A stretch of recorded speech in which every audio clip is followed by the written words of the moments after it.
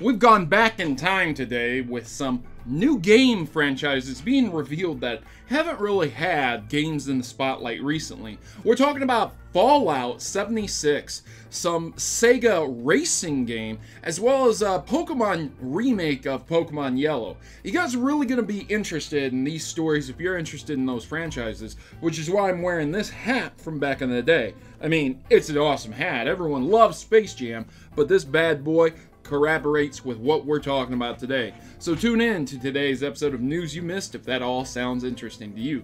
Before we jump into that, I have to tell you there is a company that offered me and my subscribers a great discount on a really nice standing desk. This might not be your thing, so I'm going to leave it towards the end of the video and you can check into that where I'll give you a short rundown of what this desk is about, where you can save 50% on a standing desk. So if that's something you've been looking for as a creator, an artist, or just someone who wants to stand instead of sit all the time, make sure to tune into that.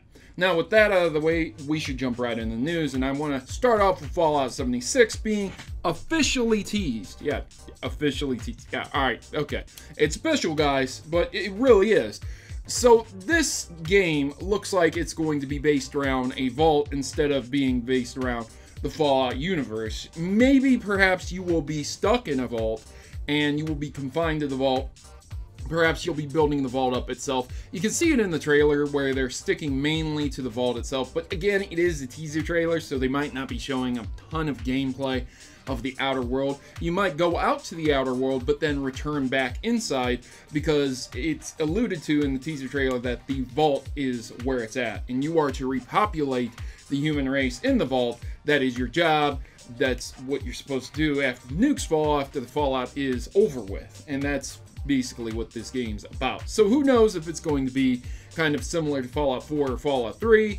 We'll have to see. A lot of people are upset saying that, oh, it's just more Bethesda trash. Oh, it's just Fallout 3 again. People are going to be real upset because they're going to dumb down the gameplay and water it down. But the game's not out yet, so you never know. Hopefully it'll be something really good.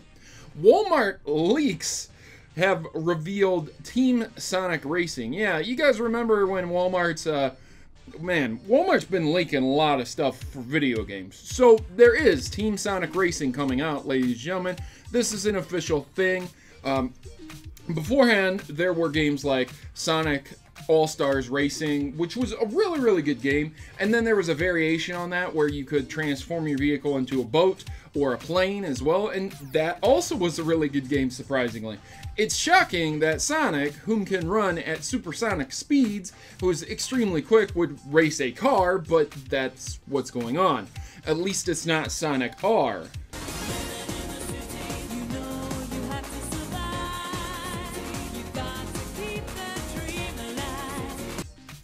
Yeah, nobody wants Sonic R ever again. Nonetheless, I'm very excited for this because I absolutely love the Sonic Racing games, and I'm sure people who are interested in that will also want this information. So you let me know in the comments down below if you're interested in the Sonic Racing game.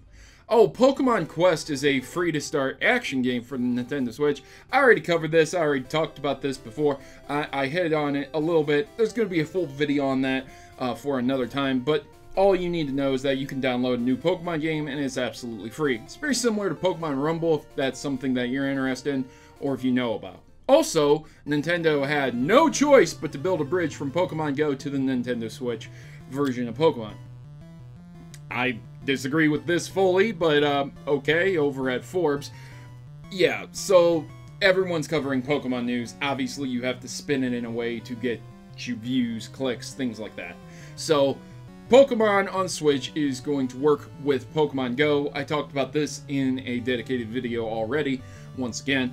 But you can trade over your Pokemon from Pokemon Go to the Switch, and the Switch's version of Pokemon Yellow, that is a remake, is going to be Pokemon Let's Go Pikachu and Let's Go Eevee, and it's going to have the capture mechanics of Pokemon Go, where you're going to use the Joy-Cons to capture a Pokemon with Pokeball, as well as an accessory you can buy, which is an actual Pokeball that you can use to capture Pokemon. A little bit more immersive, kind of interesting. It's very similar to how they used to have the Pokemon Walker with Pikachu, the Pikachu Walker, where you could take Pikachu with you and you could walk Pikachu.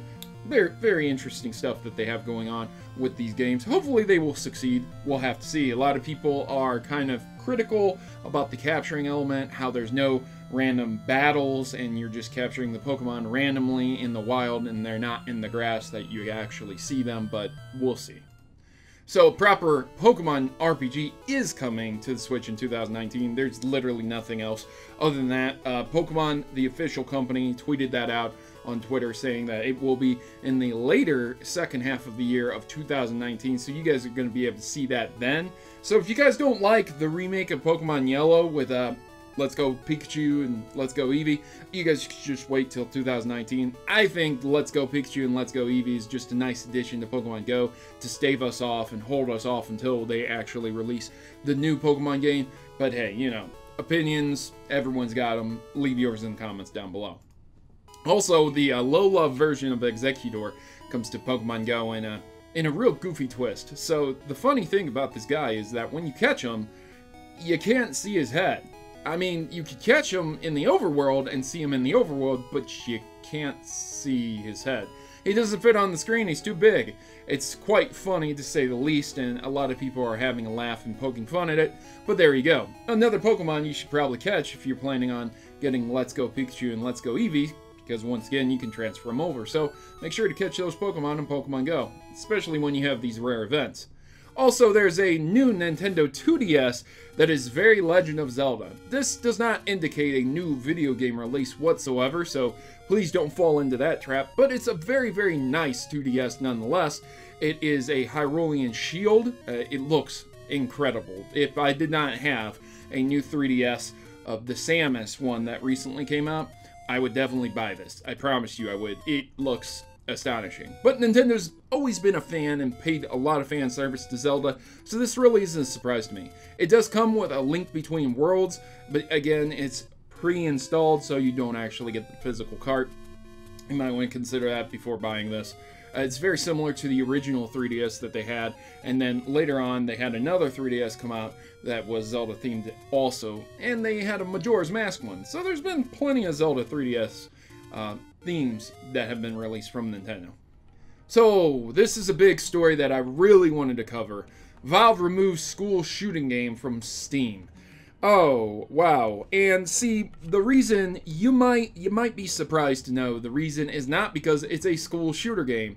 It's actually because the rep described the individual who created this game as a, quote, troll who has a history of customer abuse, publishing copyrighted material, and user review manipulation.